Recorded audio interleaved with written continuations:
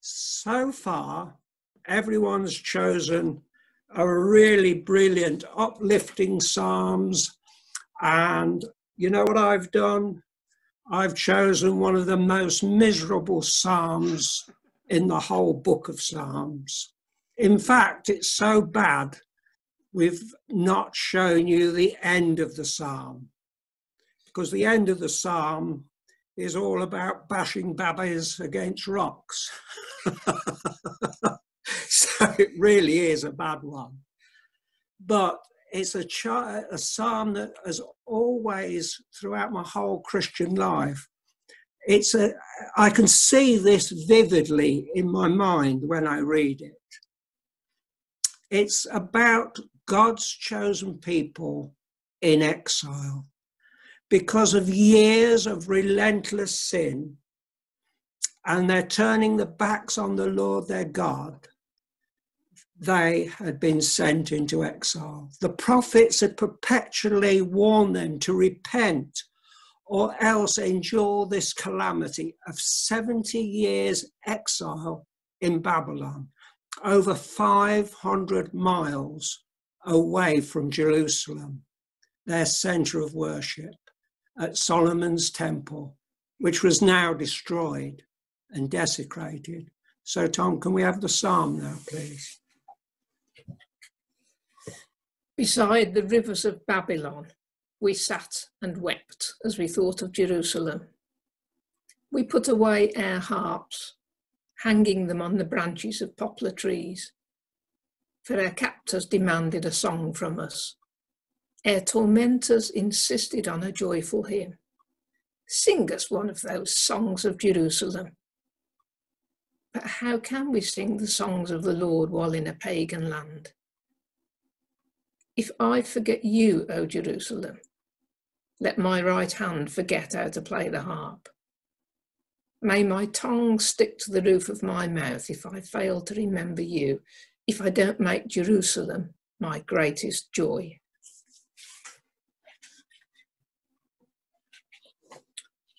Thank you, Beth. So here we have God's chosen people. You notice their position. They are sat by the river. That could be the river Tigris, or it could be the river Euphrates, or it could be many of the irrigation channels that was in Babylon at the time. They were sat down. In Israel, even today, for prayer and worship, you always stand. But they were sat by the river. They had put their harps or lyre, which was not like the big harp you see in the proms. This is a small handheld harp, more like the Welsh harp. And they'd hung it on the poplar trees by the river. If you hang a harp, my son who is a musician says, if you hang a harp in the Babylonian heat, the first things that will happen is the strings will break and then the harp itself will warp. So that instrument of praise becomes totally useless. And they were asked by the Babylonians, who loved to listen to exotic music from all people they'd captured from all over the place, but they could not sing a song of praise to the Lord their God. These people had totally lost the ability of praise. Trevor, your testimony this morning was absolutely superb. I just cannot imagine going to hospital to see your son in that condition. But you did exactly the right thing. On the way to hospital, you lifted Jesus Christ high, and time you got there, you were prepared for what you had to do.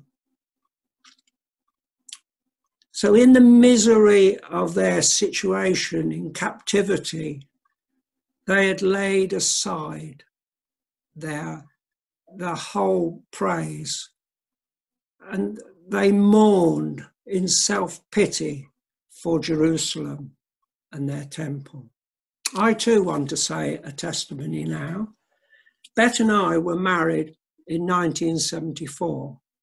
And at that time, I was farm manager for an American research company, doing chemical trials on cereals and fruit trees. We lived on site in the original farmhouse, just having a lounge and a bedroom to ourselves. We shared the rest of the house with 4 doctors of science and other staff during the working week. And these often appeared at weekends. And on many, many occasions, the American company forgot English timing, so the phone would go off in the middle of the night. Bet worked in the laboratories with quite dangerous chemicals, and there the company had absolute minimum safety consciousness. Being just married, we had no real privacy of our own. Although the marriage was good, we both became quite depressed. At that time, it was the movement of the Holy Spirit, known as the charismatic renewal. Amazing teaching, which both Bet and I still practice today. And part of that teaching was praising Jesus in all circumstances. So we had to force ourselves to praise verbally, to dance and rejoice ourselves out of this depression.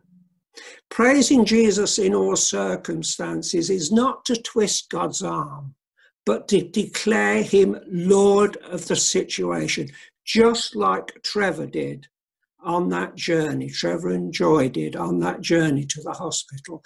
They were declaring Jesus Lord of the situation. And what you're doing, you are putting your problems onto his shoulders. The government is on his shoulders, and you're putting the government of your life upon his shoulders. Since then, we have endeavored to praise Jesus for everything, good or bad. This should not be just a short-term measure. This, as Trevor said, then became part of his life and also became embedded within our lives. It's a bit like, just like the word Blackpool in a stick of Blackpool rock. It goes right the way through the stick of rock. Some people find it very difficult to praise for what appears to be evil things.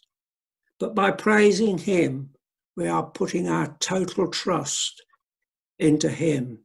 We're putting the burden on his shoulders. If we keep the burden on our shoulders, it will always lead to anxiety.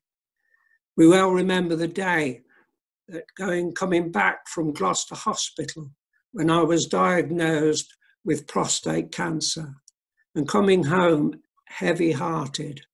Once again, it was an act of our wills to praise Jesus, and it's not always easy. So to conclude, praising Jesus is not a short-term memory for one's ills. It's a way of totally putting our trust in Jesus for whatever is perfect, whatever his perfect will is for us. I'm going to ask Bet to read some verses from a very old hymn.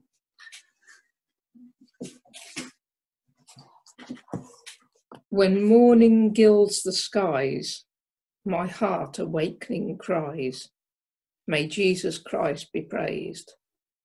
Alike at work and prayer, to Jesus I repair, may Jesus Christ be praised. Be this, when day is past, of all my thoughts the last, may Jesus Christ be praised. The night becomes as day, when from the heart we say, may Jesus Christ be praised. Does sadness fill my mind? A solace here I find. May Jesus Christ be praised. When evil thoughts molest, with this I shield my breast. May Jesus Christ be praised. Be this while life is mine, my canticle divine. May Jesus Christ be praised. Be this the eternal song through all the ages long. May Jesus Christ be praised.